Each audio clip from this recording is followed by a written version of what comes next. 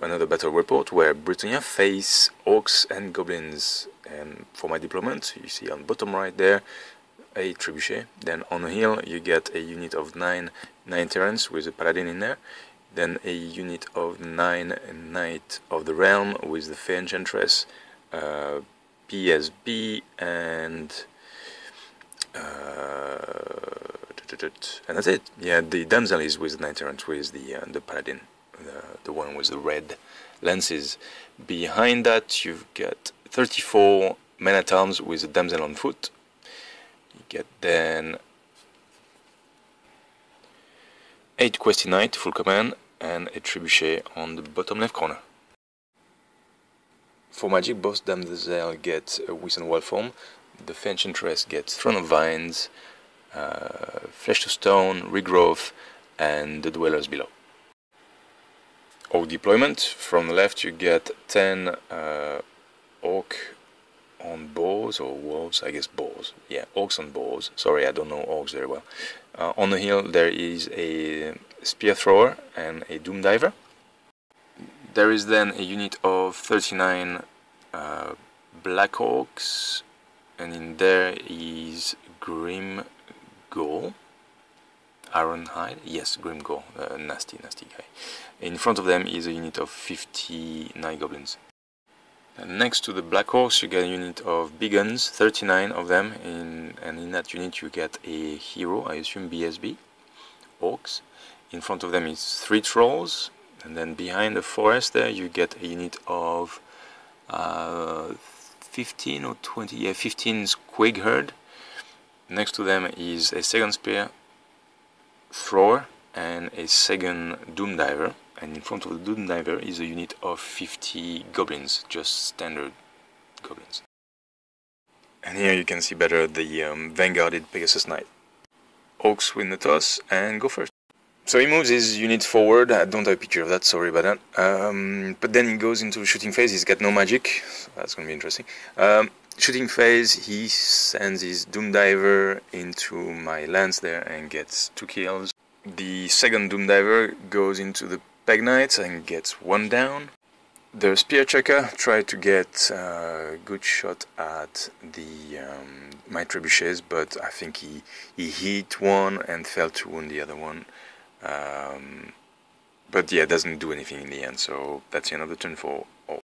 Bretonnia turn 1, I decide to try a long charge with the Pegasus Knight onto the Doom Diver. Because he killed one of my model, I can just fit in the 2 models there. There's a 9-inch gap between the 2 big units of Goblins. So I do, but I fail. As you can see, I rolled a 7, which is average, but yeah, it's a shame. I just needed a 10, I think. But there you go, they sit there. In Magic, the Fey Enchantress uses a Calice and gets Wind Blast. I push away the Goblins. I then get Throne of Vines and Flesh to Stone on the Fey Enchantress land.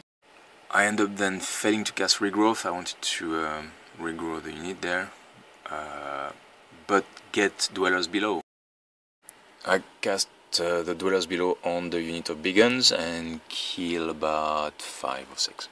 Oh yeah, and on the left hand side I didn't show that before, but he moved his fast cav Orc boys, and I tried to block them with the Questy Knights, and doing so I pivot through the forest and I lose 1 guy already on the way, so not good.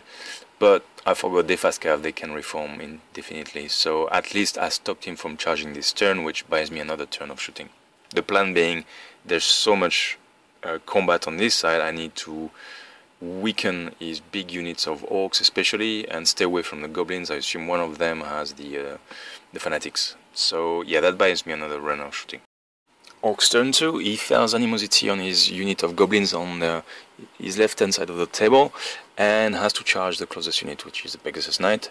Hidden Blessing in a way, because it's better they charge than the Squigs, but we'll see how it goes.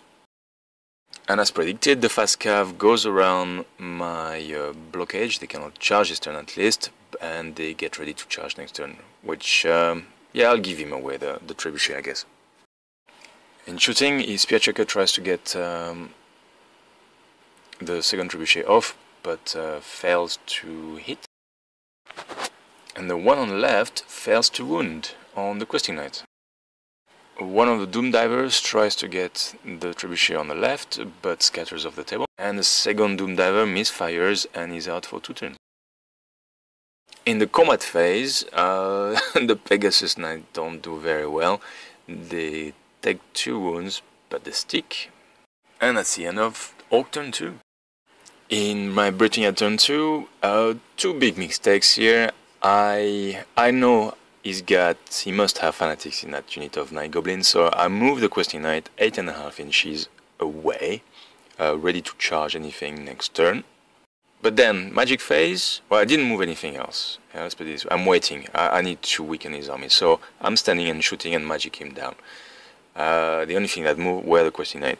So magic phase, the Fey uses a Calice, gets Wind Blast again, and stupidly, I use it on the 9 goblins. They hit the building, gets a wound, which is awesome, very useful, but that makes them move within 8 inches of the questing knight. And of course that starts the fanatics to come out. They come out, they kill 5 models. I passed my panic test, but yeah, that wasn't good. That was a very, very stupid thing to do, but there you go, lesson learned. And then I'm thinking, I've got regrowth, I've got Throne of Vine, I should be able to, heal that unit of questing knight, mend my mistake. But I roll double 1 in magic phase. Fortunately, I get 1 channel and the Fey gives me 1 dice, so I get 4 dice. But I try to stick to the plan, not change my priorities. So I cast Dwellers Below on the big guns, and I irresistibly cast it, which is great. So I pass my Throne of Vine 2+ save against miscast. But that means that the questing knights are down to 2 models. And I couldn't choose any dice to regrow the Pegasus Knight either. In the shooting phase, first trebuchet scatters away from the big gun. The second trebuchet hits and we kill about 8 orcs. In the combat phase, the Pegasus Knight and the Goblins, the Pegasus Knight kills a few, the Goblins don't do anything, or I pass my wall save, and the Pegasus Knight passes his, I think it was a 5 moral check, 5 break test, and he passes it, so we're good. Holding the right flank. Orc turn 3, the Fanatic dance, the Boar Riders charge, of course they make it, and one of the Fanatics dies. His unit of 9 goblins make it into the men-at-arms. It's a long charge, I didn't think they could, but they did. The trolls as well, again long charge, but they did. There you go. I'm not too worried, I've got the champion and 2 characters on the front, but they could vomit, which could be a problem. Shooting, he tries to get the trebuchet, but fails to hit. Rest of the shooting is irrelevant, so going to combat phase, he puts a wound onto my Pegasus Knight champion. I do a few wounds, but he's got too much combat rate. He runs me down, of course. Being caught up by foot soldiers with flying units is great. But yeah, he runs me down, but stop 1 inch away from the tower. To be expected, the Boar Riders kill the Trebuchet crew. And the Goblin combats with the men-at-arms. He kills 5 men-at-arms, I killed 2 Goblin. And the Damsel is in challenge with the unit champion. I didn't want her to get attacked by 9 or more guys. She takes a wound. But we stick, we are stubborn, we have more rank than these. We are steadfast, sorry. Combat with the trolls, my characters go to town, the trolls vomit on my characters, but I think he didn't wound roll to 1, or I pass a save or wall save. Anyway, he didn't get any wounds, they flee and I run them down. So, yeah, it put me in a great position, so I charged the Fentress Lance to the right hand side of the big gun unit, and I tried to get the Knight Errant with the Pegasus Knight with the virtue of the Impetuous Knight, which gives him +1 d6 on the charge for his first charge with his unit. So I roll 4d6, I keep 3 plus the 8. Unfortunately, I don't make it. I should have made it. it should have happened. I think I rolled 6, 6 and a 1, so it's very average overall on the 3d6. But yeah, it's a shame. I would have wanted both units to be there, simply for the fact that I need to protect the flank of my general's unit. And there I've been threatened by the Black Orcs to be charged next turn, so I need to do something, probably need to break and run away far enough so he can charge me next turn. Magic, I get Throne of Vines and Flesh to Stone on the Fench Interest unit, so they are toughness 7, which is great. And you can see at the bottom left of the picture there, just the Questing Knight charged the flank of the Night Goblins. The plan here again is to use the Fench Interest regrowth on the Questing Knight to pop them up just before combat and get models back.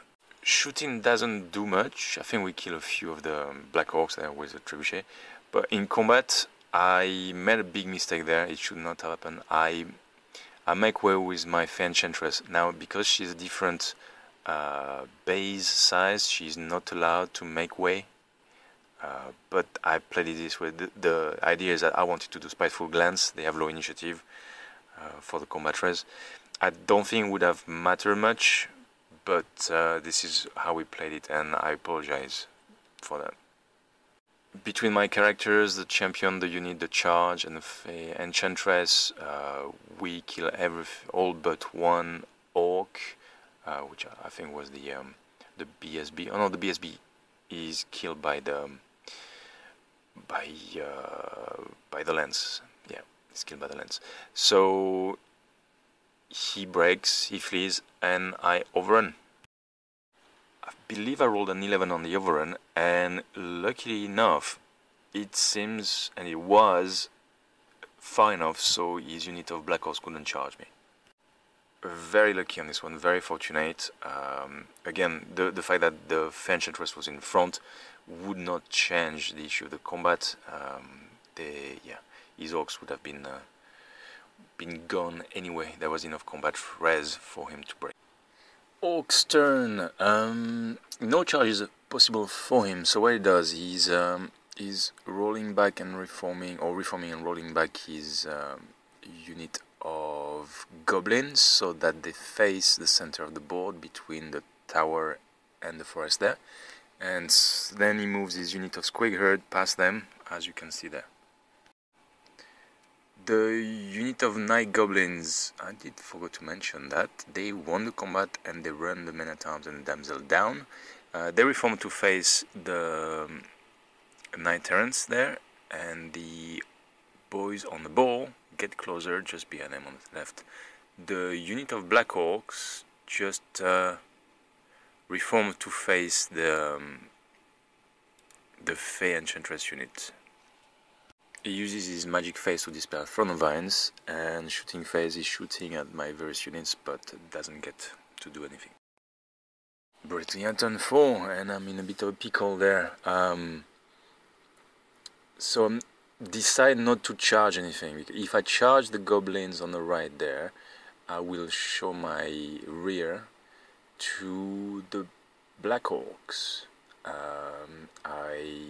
He will have Steadfast on me. It's highly unlikely that I break him, so I will stay there and be charging the rear next turn, and my unit will be dead. Charging the Black Orcs, there's too many of them. I'm not going to do anything, and then his goblin could charge me in the rear, which is not happening as well. In hindsight, 2020, maybe I should have charged his goblins and let his orcs charge me, and then I could have done something with magic, with shooting, and maybe charging his rear with a Fey Enchantress. So this is not what I do. So anyway, I moved the Fey Enchantress unit in a way that he cannot charge me this turn with his Black Orcs, but I can potentially charge him next turn, charge him, the goblins, or the Night Goblins if they move closer to the swamp there.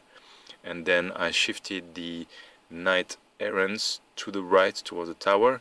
They get me in range of charge from the Squig Herd, and I can still be charged by the goblins, but I'd rather take the goblins in the face than the Black Horse. In the magic phase, I get Thunderbolt, Thunderbolt the Black Orc, get a few down. I then get Throne of Vines, Dwellers Below on the Black Orc unit, and I put Stone to Flesh on the Knight Errants, expecting them to be charged by the Goblins. The Thunderbolt and Dwellers Below kill about rank of the Black Orcs, which I'll take, you know, this is a start. And then in shooting phase, I'm trying to maybe break if I get direct hit 21 Goblins potentially dead, you know, get to break, test, make them flee, make the Squig Herd flee, but no, I think I missed, no, I scattered away. There you go. In his turn, the Orc player moves his Orc boys on bows closer to the trebuchet for a charge and a swift destruction. He moves out his Goblins, and I think it's because he failed a charge with the Squig Herd, so he did not think he could hold my lance in one turn. I think he would have been able to, given the only the two first ranks would have been able to attack on my side, but he puts them there, so they have to be charged if they're probably gonna make me charge next turn, and he can counter charge with his Squig Herd and his Night Goblins on the left of the screen. He then reforms and rank and file by 5 his unit of Black Orcs to face the Fey Enchantress unit, and he puts everything he's got in terms of shooting at the Fey Enchantress unit and kills 3 Knight of the Realm. They have to take a break test, they pass. The Goblins have short bows and kill 1 Knight Errant, and clearly that's not going to be enough. Bretonnia turn 5, I charge the Fey Enchantress in the rear of the Goblins, and I charge the Knight Errant in the front of the Goblins. I mean, that's the best I can do, I guess. I then cast Throne of Vines on the Fey Enchantress, Flesh to Stone on the Knight Errant, and I get Harmony Convergence with the Calice, which I put on the Knight Errants as well. They have the biggest number of models, so statistically it's better for me to reroll ones with them. Oh, nothing worth mentioning happened in shooting. He loses by loads, doesn't do anything in return. I mistakenly, I don't know why, I decide to overrun with the Knight Errants and with the Fey Enchantress. The Knight Errants roll a 9, which is enough to catch the Goblins. The Fey Enchantress rolls a 10, which is enough to catch the Goblins, but puts me in the arc of charge of the Black Orcs. So I went over a bit of a duh moment there. Of course, you know, in a competitive environment, maybe I would have spent the time to think about this, but there, I guess we're pressed by time. Excuses, excuses, excuses. No, it was badly played for my part. I believe we played it correctly in terms of movement and trays. I put the Fey, although the Knight Errant overran first, because the Fey was on the back of the unit, I moved it first. So I don't know if it would make a difference. Anyway, her unit rolled higher than the unit of Knight Errants when it comes to overrun, so I put them in front, and the Knight Errant stuck 1 inch away behind the Fey Enchantress unit.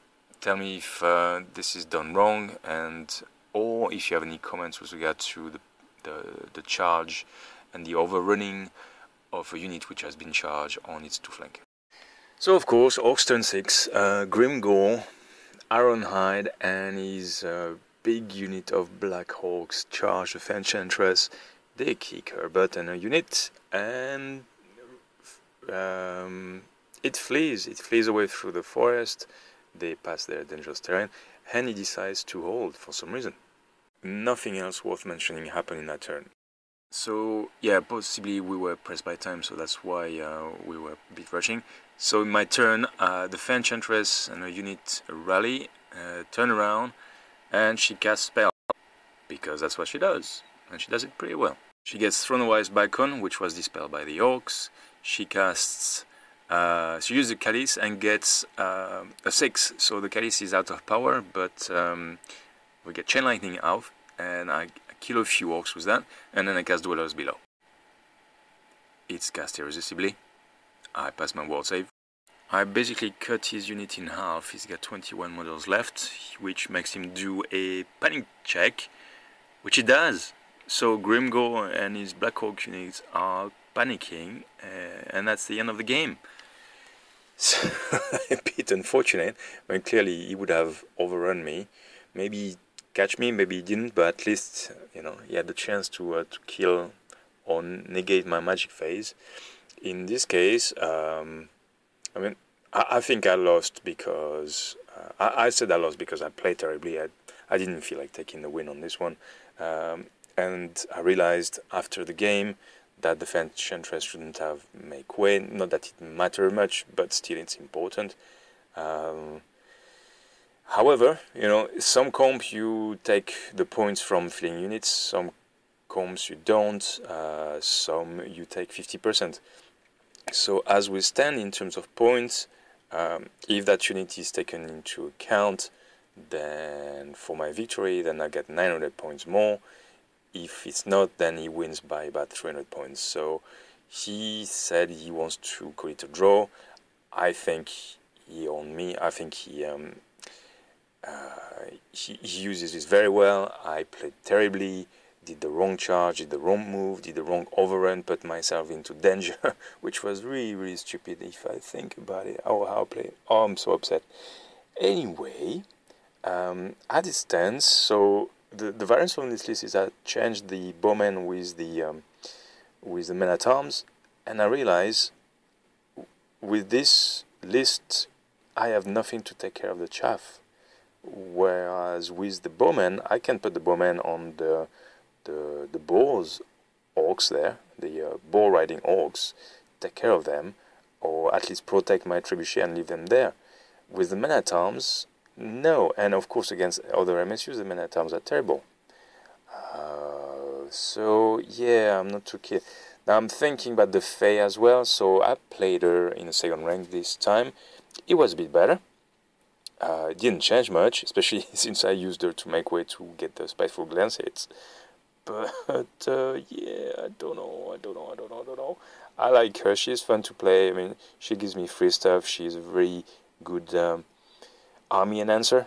But it's 545 points. I think I still play her. We'll see how it goes. Hope you enjoyed. Sorry for the terrible mistakes I made.